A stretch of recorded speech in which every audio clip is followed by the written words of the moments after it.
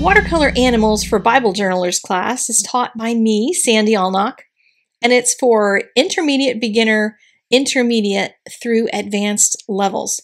Now, what is an intermediate beginner? Well, if you haven't ever done any watercoloring in your Bible, this could be challenging. However, within each lesson are included several different tries at each of the 10 animals.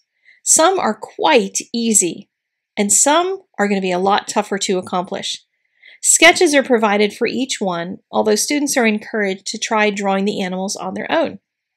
With each lesson, we'll do some practice paintings to try out different views of the animals, learning some loose painting techniques, test some color combinations, and you'll learn some art principles that you're going to be able to apply to all of your work. There are over 4 hours of instruction within this class, and you can revisit the lessons as many times as you want with forever access. That means you could begin with simpler versions of the animals, and in years to come, as you become more experienced, you'll still have plenty to learn from and be inspired by. You can practice either in the Bible Journaling Made Simple workbook, as shown in this video, which is printed on Bible-like paper, or you could practice on Tomo River paper, which you can buy in a pack with loose sheets, and that's also Bible-like. Once you're satisfied with your practice, you can seek the Lord for what verse He'd like you to journal with the animal.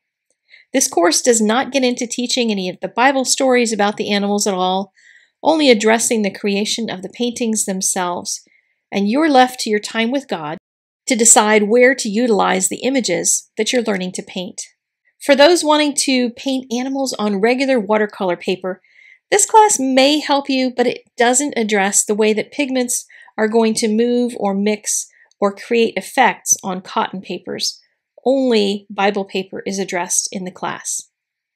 Supplies are covered in the free pre-class lesson that's available before you purchase the course, so you can see what's needed before making a decision about taking the class. For more information, please see the link below this video on YouTube. God bless you.